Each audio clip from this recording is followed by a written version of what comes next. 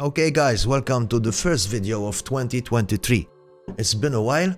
I think the last one was in the beginning of December. I've been super busy with a lot of things. And then the festives, and I've been traveling a bit. So yeah, this is the first video of 2023. Before we jump in, I want to remind you to hit the subscribe button, the like, and engage on what we're talking about, because this is what it's all about. So we really appreciate your engagement and your support. Today we're gonna talk about the AI lawsuit that is happening at the moment, which is fresh. The lawsuit on not AI Arts. The lawsuit is exclusively on the Lion model, specifically Stable Diffusion. I really feel intrigued to share my perspective.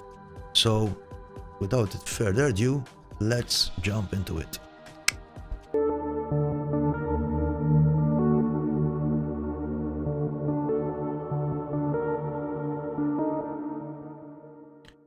Okay, so first and foremost, I'd like to thank another collaborator, another AI artist who's done already a video, an extensive video on this article, OlivioSarikas. I will leave the description down below, and this is his channel. Super nice guy, super informative, tutorials, and an amazing artist. I've been following him for a long time now. Yeah, so it would be nice to support the guy as well.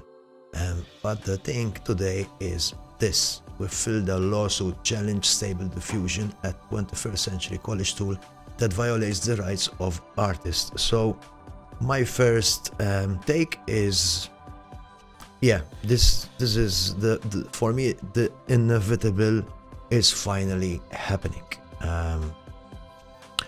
Keep in mind, the thing is on Stable Diffusion, so the lawsuit is not on AI Arts per se, it's this Stable Diffusion model, which is from Stability AI. In fact, if you read the article, which I will leave, of course, the link down below, for instance, DALL-E is not mentioned anywhere. So the lawsuit against Stability AI, which is the company that has Stable Diffusion, right? And DeviantArt, I don't know how DeviantArt came into this, because DeviantArt just a couple of months ago, they released their diffusion models, which is based on Stable Diffusion, and Midjourney as well. And as far as I know, so I could be wrong, but Midjourney only used the Stable Diffusion model for a couple of months last year, where they were testing whether to integrate or not, but most probably they're using the same data set. So that is why, in my opinion, Midjourney is included there. So yeah, my point is to start with that this is a stress test period. Like any other new technology or any new ideas, we see the same thing going with the blockchain, with the NFTs, with the crypto, you know, and anything that comes new into our civilization and our social structures, especially when it challenges the establishment, is going to create a bit of noise. In this case, it's creating a lot of noise in the art industry and in the art communities. From my perspective, of course, to be honest, the first thing is like, yeah, I don't like what's happening.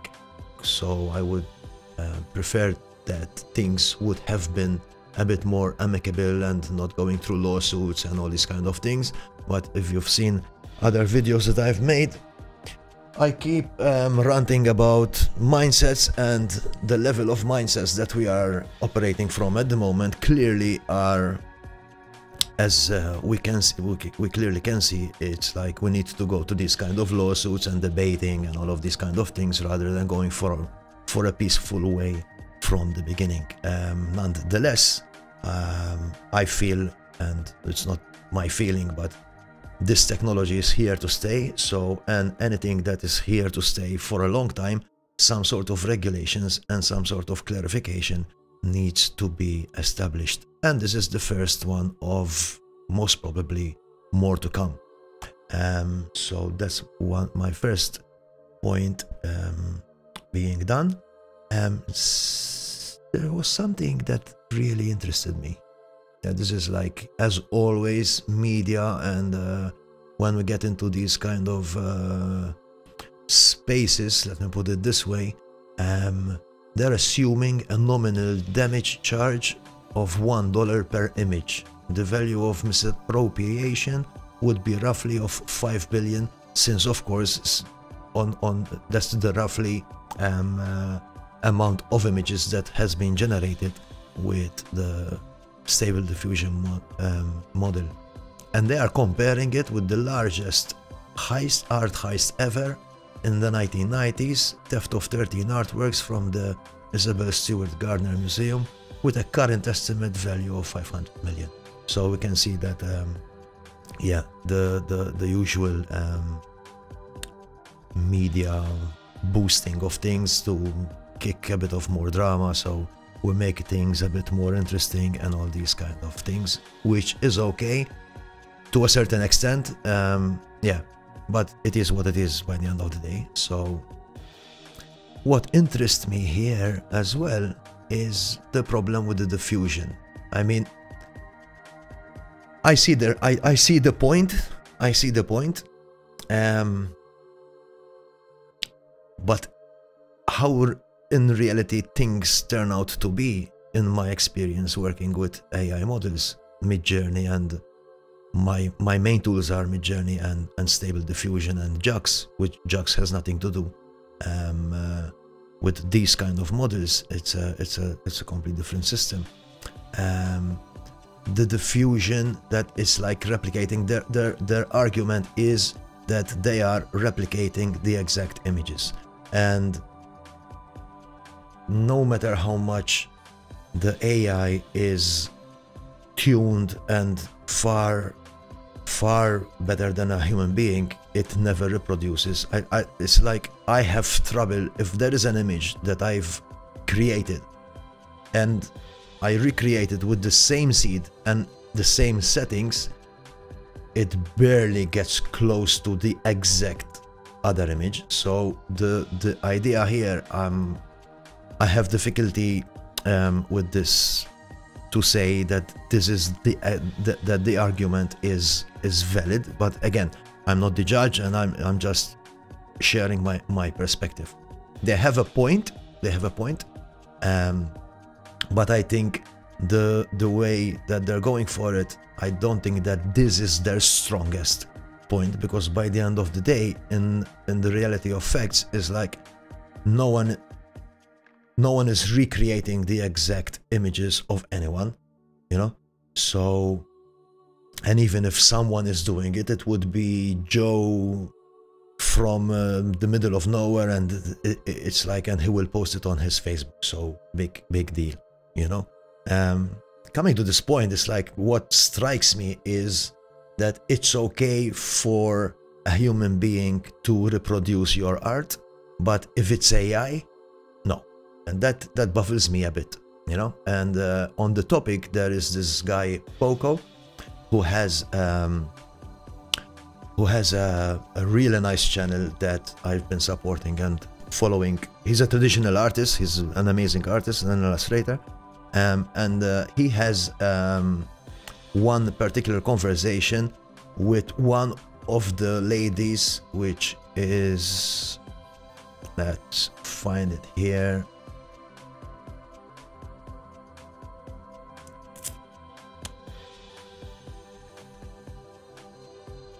These are the artists.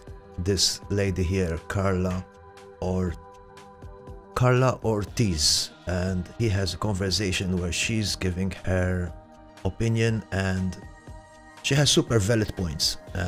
Most importantly for me, I like Proko, his open mindset and his clarity about things and the neutrality that he's coming from. So I would suggest that anyone who's interested, I will leave the link as well. Anyone who's interested in this topic, watch this interesting conversation, because there are some really good points and arguments. Yeah, so going back to this article, funnily enough, there's only these three people, these three artists, and they're relatively young, that they are pushing on this lawsuit. Then there was another technical thingy here. Yeah, the whole thing is, and I think there's Hugging Face as well into the argument as well, but mainly they're against the, where is, I saw it somewhere, the lion. Hugging Face, and this is where they're the defendants, right? Stability AI, founded by Imad. I speak to him on Discord for a couple of months last year. When I was asking him, he said, these guys, they have a really good heart, and the space that they're coming from, I support them completely. So nonetheless, this lawsuit is happening, and it's a good thing that it's happening. As my friend OlivioSarikas said, it will bring clarity, it will bring some regulation, and it will diffuse the hot arguments that there are at the moment. I don't think that in general there will always be these artists that are, for me, with all the respect, super huge ego inflations, where they seriously believe that AI is going to destroy art. We've been going through these cycles over and over again. Like the last one was, the last two were when photography came in, and the other one was the digital arts. So, and this is another iteration of the whole plot. As far as I know, styles, and I had conversations with some even streams with lawyers, you can't really copyright an idea or a style. You can copyright the ultimate expression, for instance, the image or the sound, whatever is the expression. Now my difficulty here is two, in reality. So if they destroy, let's say they destroy the lion, yeah, first and foremost, I don't know of artists who are replicating images of other artists, you know, so especially on a professional level, where they sell and they create NFTs or some sort of other expression and they sell it. It's like, as far as I know, right? And the other one is, at the moment, there's so much technology out there. Like, even if they destroy, let's erase the lion dataset, right? Today, through Dream Boot and other training methods, like I train my own models, right? So on my own images, mixed with other images, mixed with photography that I take, and all sorts of styles. So I don't know exactly what they're going to accomplish by this whole thing. I wish them luck, of course. But in my humble opinion, I mean, AI definitely is here.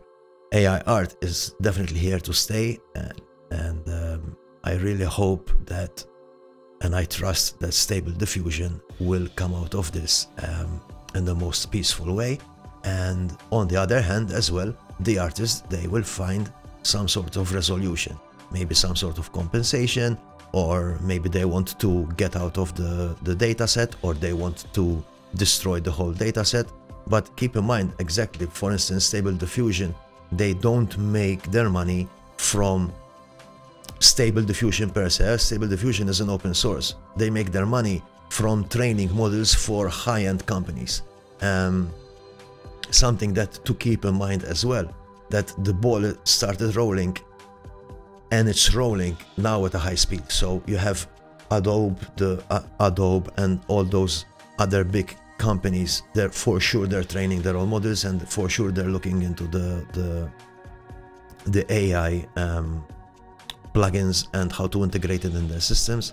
And yeah, I mean, it's, for me, there's a there's a bit of an irony in it, because it's like there's a lot of sides to it. So there's the side that, as long as from what I hear and from what I follow, there's a side that AI is going to destroy art.